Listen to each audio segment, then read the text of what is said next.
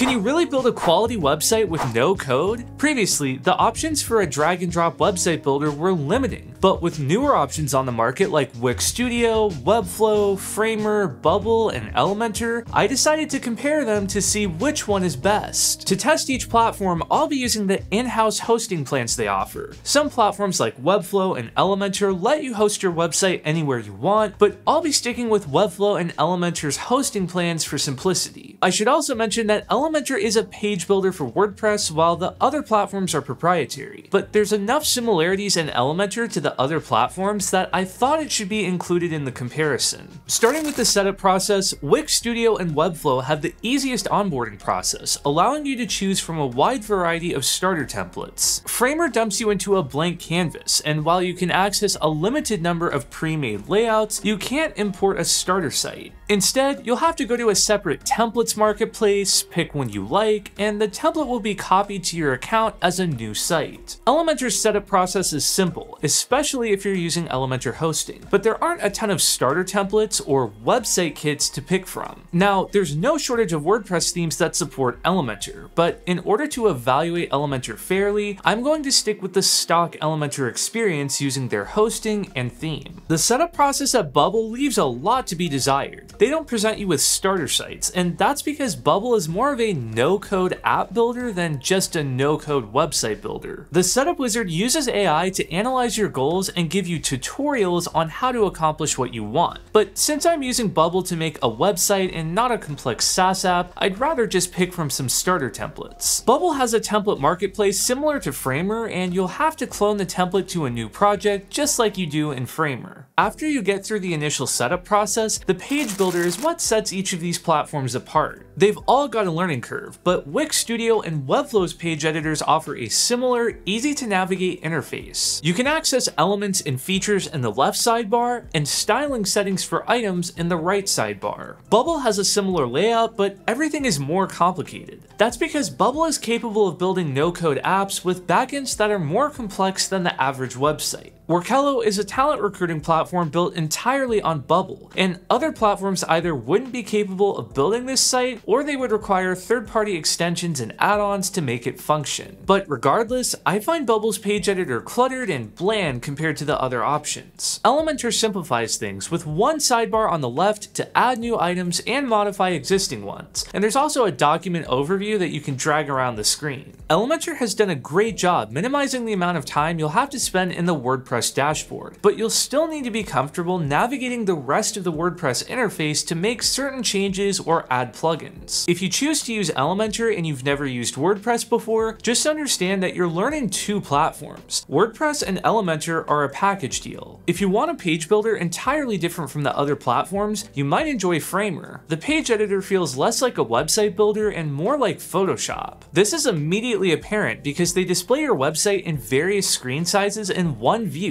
It reminds me of Photoshop artboards, and I find it distracting. You can delete the breakpoints to clean up the interface, but every time you want to view your page on mobile, you have to manually add the breakpoints back. But with that being said, Framer's editor is simple and approachable, and it's one of the better editors I've used. Now, if you're managing your website by yourself, any of these platforms could be a good fit for you. But if you've got a team collaborating on the website, some platforms handle collaboration better than others. Wix Studio and Framer have Google Docs style real-time collaboration, where multiple team members can be working on the same page at the same time. Webflow, Bubble, and Elementor will allow you to have multiple users on the account, and you can collaborate to some degree, but these platforms will lock users out of sections currently being edited by another user. This will prevent conflicts and make it easy to know who is working on what, but it limits the true collaborating you can really do. If you're building websites for clients, Wix Studio and Elementor have the best systems for getting client feedback. Wix Studio allows clients to leave comments on specific elements through a shared link without the need to log in. Elementor has a similar notes feature that allows clients to add comments on specific elements. The other platforms have systems in place for leaving comments, but they require you to add your client as a team member, and this may increase your monthly cost depending on your plan. Now, building your website is one step to launching your business, but how do you stay connected with your customers? It's easy to be reliant on social media to communicate with your customers, but if you want to build a self-reliant business, you need to own your customer data. My recommendation is to create an email opt-in form on your website. But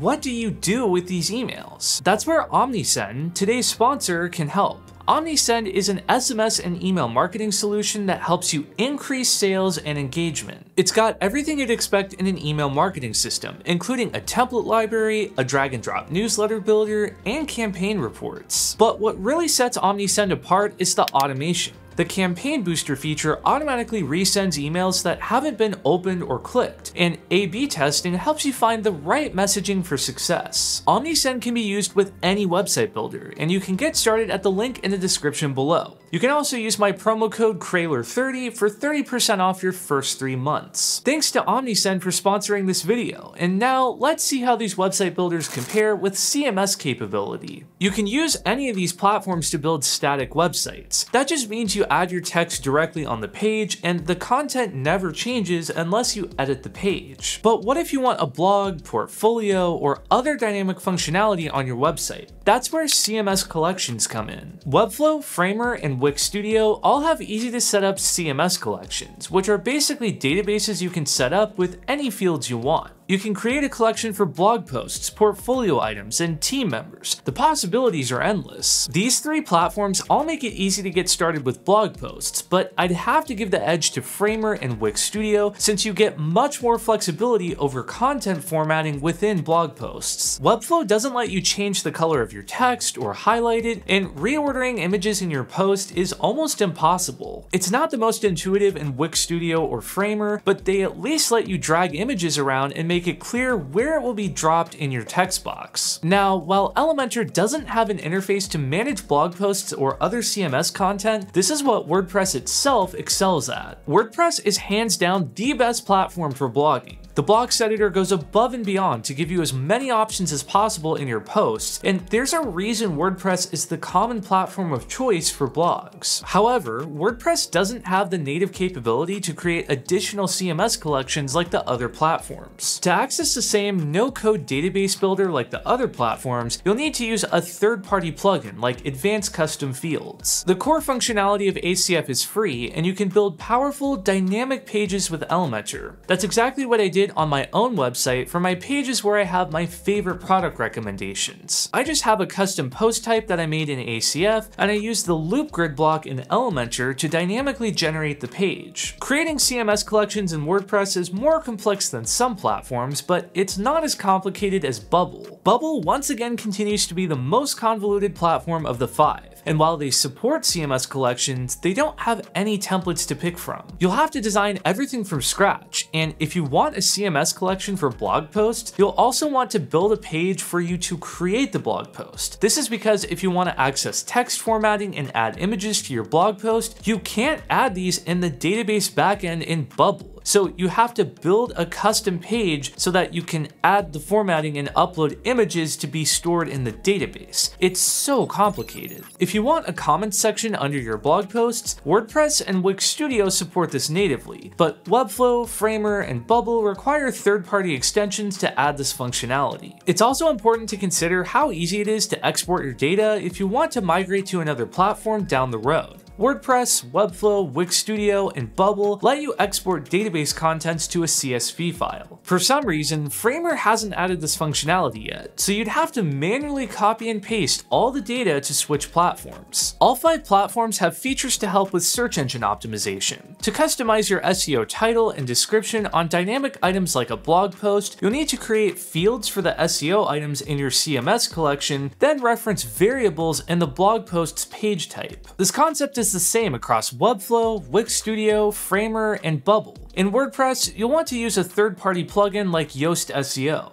If you are planning on using CMS Collections and Webflow, you'll have to pay more to access it. The base plans for each website builder are between $15 and $20 a month, with Bubble being the most expensive at $30 a month. All of these plans include CMS functionality except for Webflow, and if you want to use CMS Collections and Webflow, the base plan goes up to $23 a month. It's also worth noting that Framer has a light plan called Framer Mini for $5 a month that does not include CMS Collections and is restricted to 1 GB of bandwidth. Most websites will want to use the basic plan, but Framer Mini could be a good option for those on a budget. I also want to note that the pricing for Elementor includes both WordPress hosting and an Elementor Pro license through Elementor Hosting. You could purchase an Elementor Pro license separately for $59 a year, but you'll have to bring your own WordPress hosting. And speaking of WordPress hosting, if you choose Elementor, you have full control to move your WordPress site to any web host at any time. But with the other 4 platforms, you'll be relying on them to host it. So how do these platforms handle higher traffic sites? Webflow, Framer, and Bubble all rely on Amazon Web Services, giving them a robust, infinitely scalable solution to handle higher traffic sites. Wix Studio combines the power of AWS, Google Cloud Platform, Fastly, and its own data centers to bring a 99.98% uptime. And finally, Elementor Hosting uses Google Cloud Platform, though with Elementor and WordPress, you can use any web host you'd like. If you're looking for a simple yet powerful drag and drop website builder,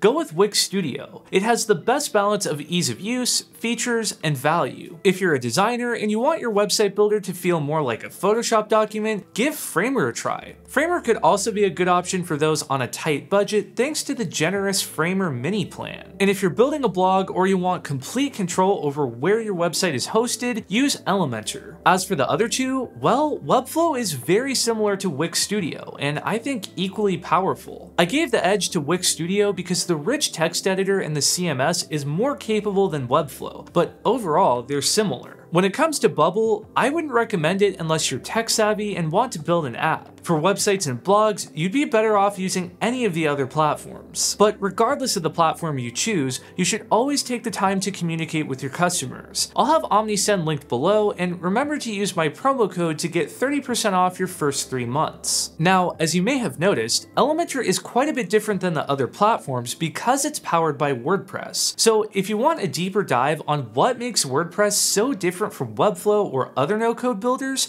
check out this video here.